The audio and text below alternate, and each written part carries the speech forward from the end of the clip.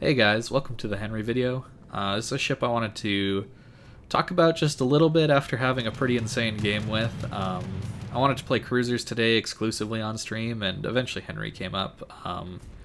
It's a ship I haven't played in a while, but one that has a pretty interesting past as far as its power level goes. When it came out, basically nobody played it because everybody thought it was not very good for some reason. I don't really remember why that was, but it got buffed by adding this reload booster to it, and then suddenly everybody played it, and it was the meta for clan battles and everything for a long time. And then it got nerfed by reducing its ability to accelerate and brake, which was a good change, which made it hittable, because the crazy thing about this ship is how much range it gets. How fast the reload is, how much damage these guns do, all that stuff. It's pretty insane. The guns are 240mm guns, so that means they pen 38mm of armor by default, which means this Ohio, his deck armor and his upper belt armor I can get through, which is pretty nice, because there are a lot of Ohios and Montanas out there with that kind of armor. The other thing is these have 26% fire chance on 9 shells every 10 seconds with this build running the legendary upgrade and reload, giving me that massive range and insane reload at a sacrifice for sacrifice and concealment, but that's fine. You don't really need concealment in a Henry, honestly. You're really just this long range gun support ship, really. The other thing to note, despite the shell arcs not being amazing, the armor piercing actually has a really high pen values and is really good against broadside battleships or cruisers especially. It's actually almost on Moskva levels of penetration, despite the shells not being anywhere near as fast as Moskva's are, which is pretty nice. But yeah, this ship, people seem to have stopped playing it after the maneuverability nerf. I'm not sure why, because the guns are still just as amazing as they were when it was this massive meta-defining ship. You just can't quite speed juke as much as you used to. Like, there were times before where you could solo dodge like 4 or 5 battleships all shooting at you, just with how maneuverable this ship was. It was crazy with the speed boost. It was insane. And so I think it was a really well-needed nerf as far as maneuverability is concerned. It's really not great for the game when you're just able to move forward, backwards, and constantly dodge shells pretty easily, I would say. Even good players who are trying to predict you are going to have a rough time just in how much distance you can cover in the amount of time it takes for their shells to get there. So I think it was a good change. For some reason people just stopped playing it, even though the guns are still amazing. Like, I haven't even used a reload booster here yet, and we're already on 65k in the first 5 minutes. And in fact, we had a pretty slow start, considering it took a while to get into position and get things spotted in this game anyway. So yeah, this ship, as you can see with the reload booster, has pretty insane DPM. You pretty much want to save the reload booster for broadside cruisers that you know you can citadel, or when a battleship uses damage control, then you pop your reload booster and you're pretty much guaranteed a follow-up fire, just with how brutal the high explosive is on this ship. I do really like these guns. I'm not a huge fan, as you know, of the high explosive meta and how insanely powerful it is, but these guns are nice because they're not rail guns. They do take a bit of skill to aim at long range. Obviously not nearly as much skill as if you're using armor piercing, since you only really need to hit the ship anywhere to deal damage with these shells. But as you can see, you do need to aim a little bit. We're kind of missing, well, not that subtle, but we do end up missing this Puerto Rico just a little bit, I think. Although with HE being HE, even if you hit the back of his ship, you still do 6,000 damage in a fire. So I don't know. I don't know if I really like that I'm able to do that much damage that quickly and that easily, but in this game it sure was nice to be able to reload boost and use some pretty powerful HE. As you can see, we've kind of pushed their team back as far as where they are. They're trying to stay away from me, at least their battleships have been, just with how strong this ship is. And I don't blame them, because it's kind of nuts what damage I can do to them in a short period of time. As far as positioning goes in this ship, you don't really want to get caught bow in. The speed boost is incredibly useful, and I often don't use it to position at nearly as much as I use it just to be maneuverable forwards and backwards when I find a spot I like. Obviously, it's great for positioning early round if you want to use it that way. You can get your ship up to, I think, around 40 knots, which is pretty insane, maybe a bit more. So positioning is pretty easy in this ship. You can kind of pick a spot that you want to go to, and you'll get there very quickly. But I use it to reverse in. So you saw me doing that a little earlier, and here again you'll probably see me. I'll turn out eventually and just start reversing in towards them, and that's kind of how you want to play this ship. It has good turret angles, so you don't have to worry about exposing too much broadside when you are reversed in and angled.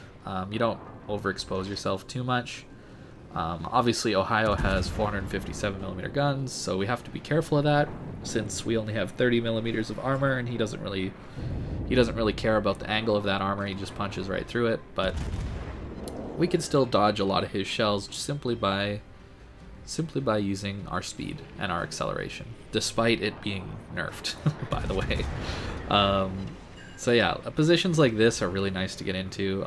They're running away, unfortunately. Obviously, Henry is insane when people push into you, but these days people don't really like to push, so you're not going to really find that as much.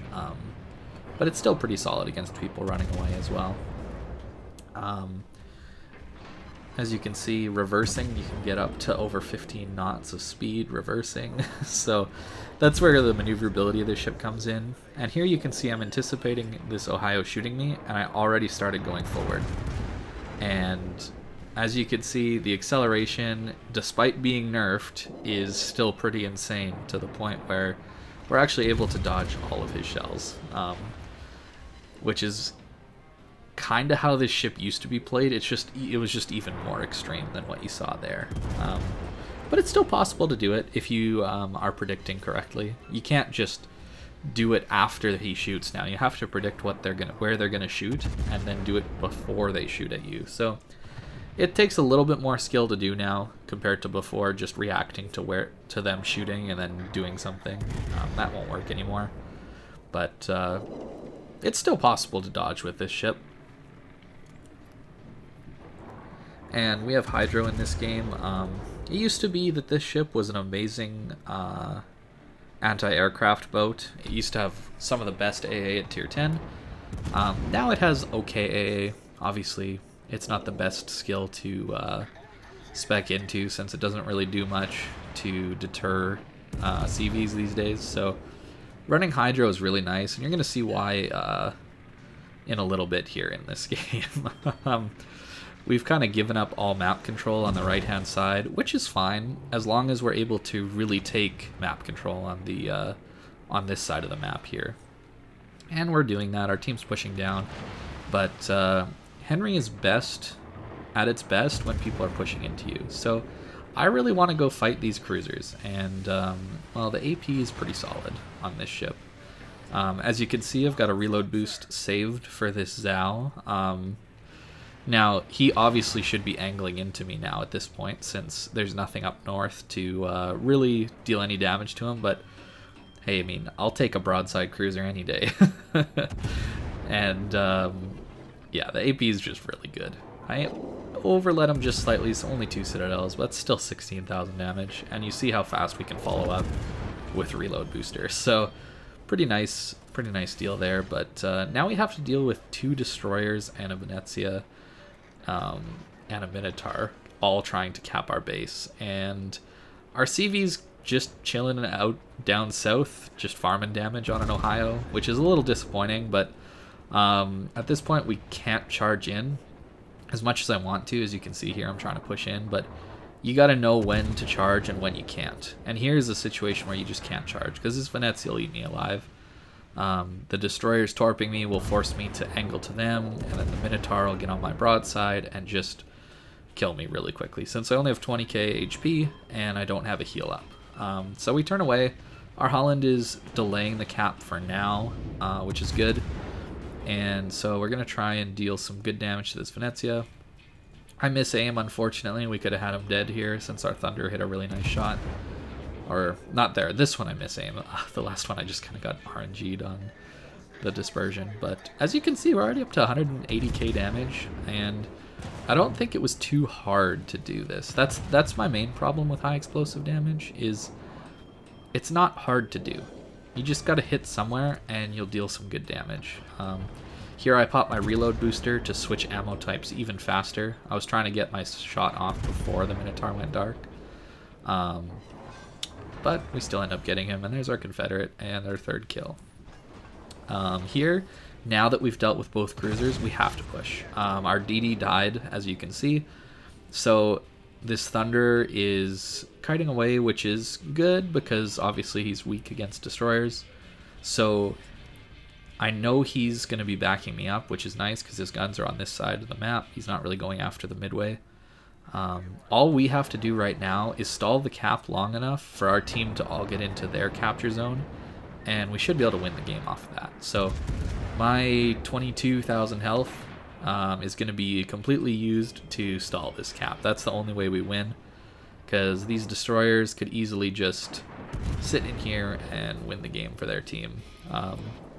Especially with my my CV for some reason not actually wanting to help us on this cap. I don't know what he was thinking, but we do okay anyway. The Grozavoy ends up getting spotted because he shot, and yeah, we're just hard charging at this point. So we know the last known position of the Holland, and we know where the Grozavoy is. So we have to be aware that torps are probably coming from our left here. So as you can see, I'm going to turn kind of into the left. I don't know when the Grozavoy torped, but I know the Holland has torps back up now, since actually the Grozavoy, I'm pretty sure it was the one who torped us just a few seconds ago. So I'm waiting for these Holland torps to come past, and then I'll know after those torps come past. I have about a minute of time to play with, maybe a little less than that, maybe a little more, before his next set of torpedoes comes in. So that's why I'm kind of really angled into where the Holland was last known, and you see we dodge his torps. And you see how tight their spread is? That means he's really close to us. That means he's probably around 6.5, 7 kilometers at the most from us. So I'm just going to charge. With my speed boost, I'm actually about his speed. So if he turns to try and torp me again, I'll likely be able to get in spotting range. I'm a little wary of the Grozavoy torps now, since he just turned out and got his broadside on me. So I have to be wary of those torps now. I have around probably 20 to 30 seconds before the Holland torps come back, so I'm a little careful. At this point, I'm kind of guessing where the Grozavoy torped. I'm hoping he torped off my right-hand side, expecting me to do a full turn, and well, we get a little bit lucky here, I'll admit it, but Henry's so fast that we can kind of get away with turns like that sometimes. And as you can see, charging into these destroyers has forced them to leave the cap. And now that we're back in the cap, should be a pretty easy win as far as our team is concerned. But it'd be nice to get these 2 destroyers yet. As you can see, the amount of HE damage you get when you full pen everything is kind of absurd. We're damaging modules on his ship permanently and still getting 6,000 damage. It's pretty hilarious. And now we've got Hydro back, so we're pretty safe as far as torpedoes are concerned, which is nice. And here, as you can see, we can just rush this Holland down because he can't run away from us. That's one of the nice things about Henry. Once you are in DD range like this and there's nothing to stop you from pushing, yeah, destroyers just die. It's pretty awesome. This ship is really good. I don't really like how strong HE is in general, but Henry is definitely a fun ship to play since you're pretty mobile and you're always kind of running around doing things with your speed boost.